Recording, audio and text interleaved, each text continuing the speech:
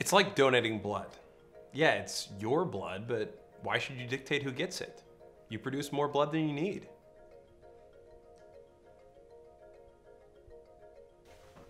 She looks hot. That's how she looks.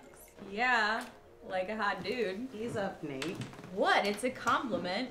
It's a school night for these guys. No, we have gelato. You can't go. Tell him, Darcy. You can't go. Apparently we have gelato.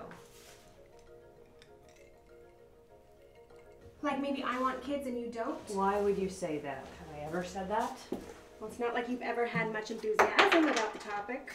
I'm not unenthusiastic. I'm neutral on the topic.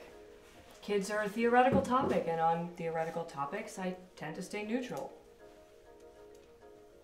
Kids are incredible and hilarious, and they get so obsessed with things like pterodactyls and how teeth grow. I know, they're amazing.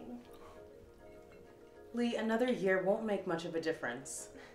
Yeah, actually it will. At this point, my eggs are aging in dog years. Well, if you're worried about it, you can always freeze your eggs. Yeah, harvest your eggs. Can we please stop saying eggs?